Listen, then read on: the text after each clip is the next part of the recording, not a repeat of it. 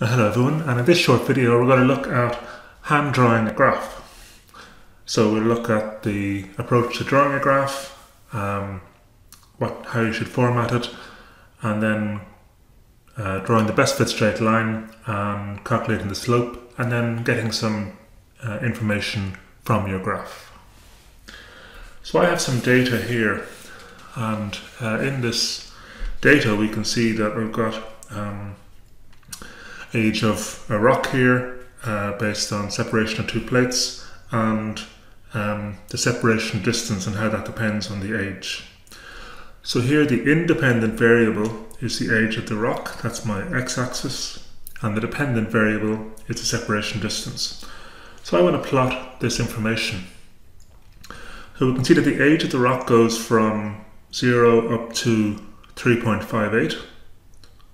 and the separation distance goes up to 66. So my axes are going to have enough space to take in these ranges. So let's start off with the x-axis. So it's going from 0 to 0.358. So here I've got some graph paper of the type that you get in the exam. And I'm just going to draw a line here along the bottom. So I want to go up to, let's say I want to go up to 4, because that'll take into account. So if I make every 5 units here, I mark every fifth line of the major lines, 1, 2, 3, 4, 5.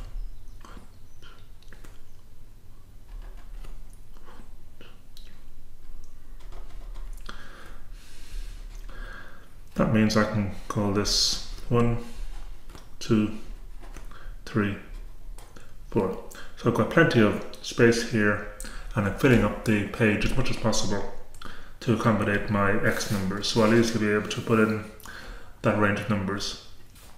For the y-axis, let's draw the axis.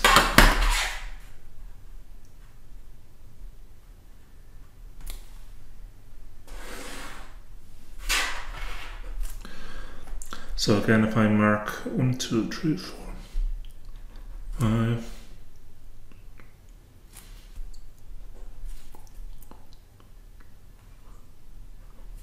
so I might have to go into, so let's make every 2 main grids 10, 20.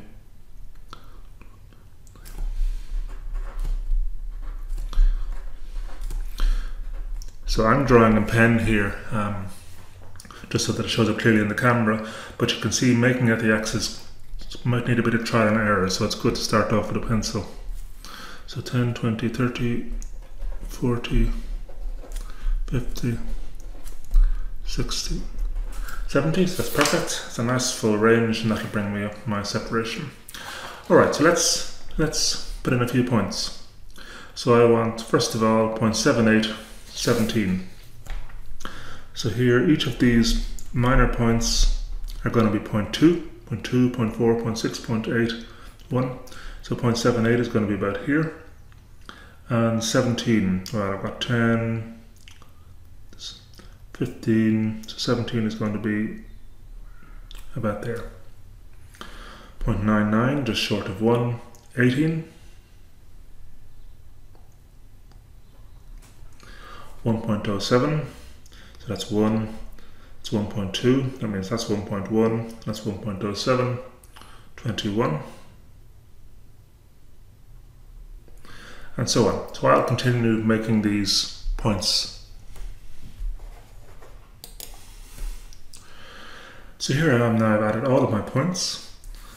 I want to label my axis, so this is age of rock in million years, and this is the separation distance.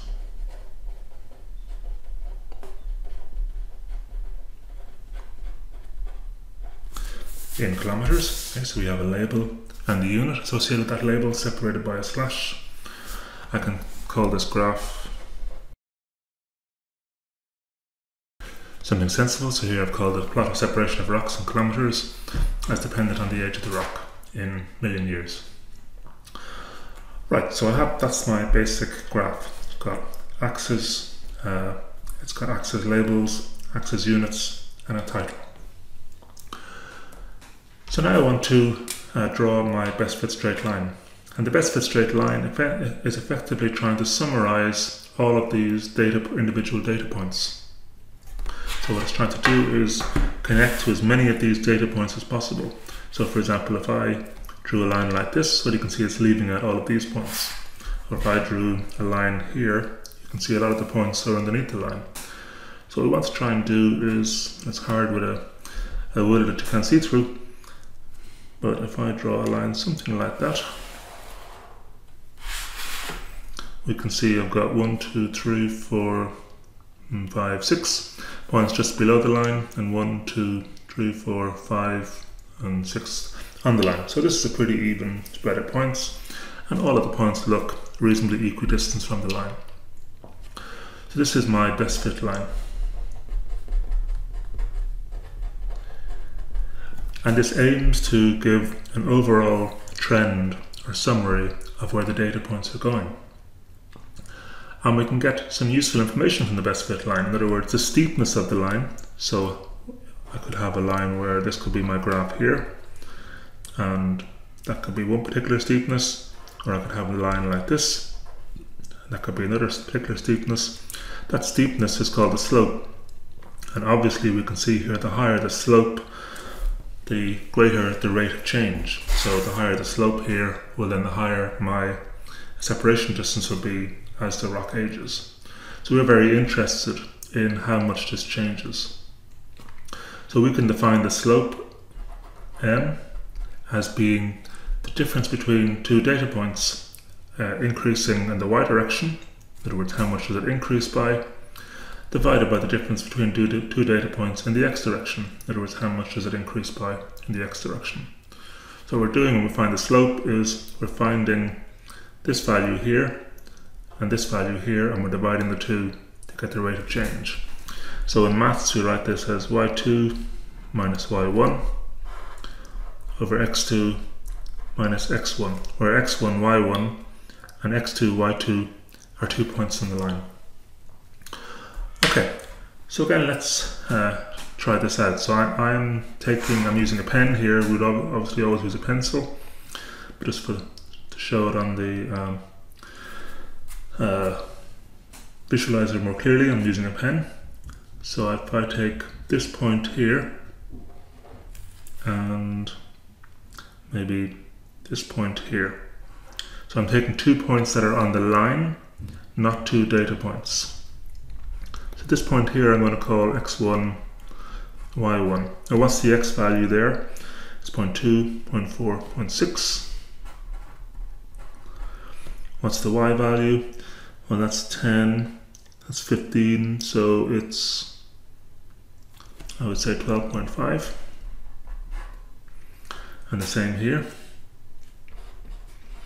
x2, y2. The x value here is 3.2. And the y value is 60, I would say 61.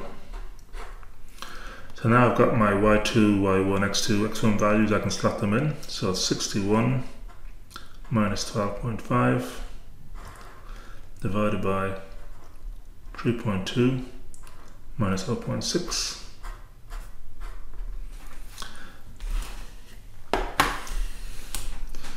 So 61 minus 12.5 gives me 48.5 upstairs, divided by 3.2 minus 0.6.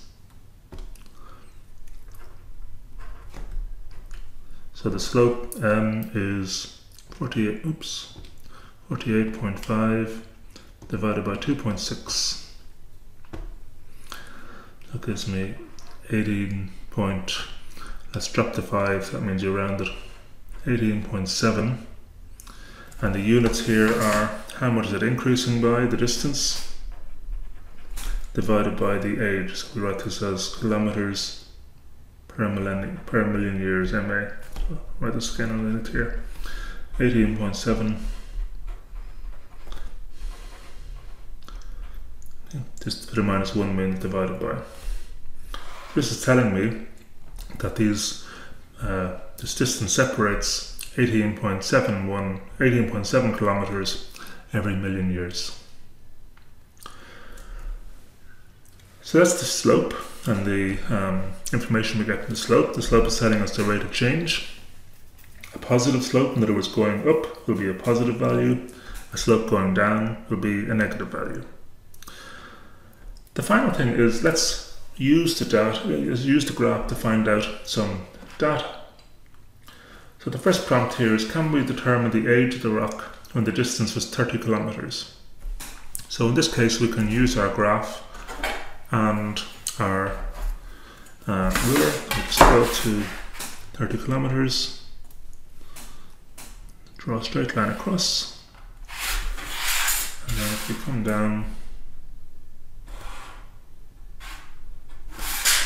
that's 1.2, 0.4, 0.6, that's going to be 1.5. So the age of the rock when the separation distance was 30 kilometers is 1.5 million years. That's called interpolation. We're using information from within our data range to find the corresponding value. Because this best fit line gives the overall trend of data, even though we don't have the specific point, we can use the trend to find out some useful information. Extrapolation looks outside of the data range that we have. So the second prompt here is the anticipated distance at 4 million years. So that means we have to go to the 4 value here. So I'll just come up here, it's going to be right here somewhere. Oops, draw my ruler. So this is the 4 million years line. And you can see here the last data point was here. So we are extrapolating. The extra means outside of. So I need to continue my graph up until it reaches that point. And then we can get the corresponding y-axis value, and we can see it's going to be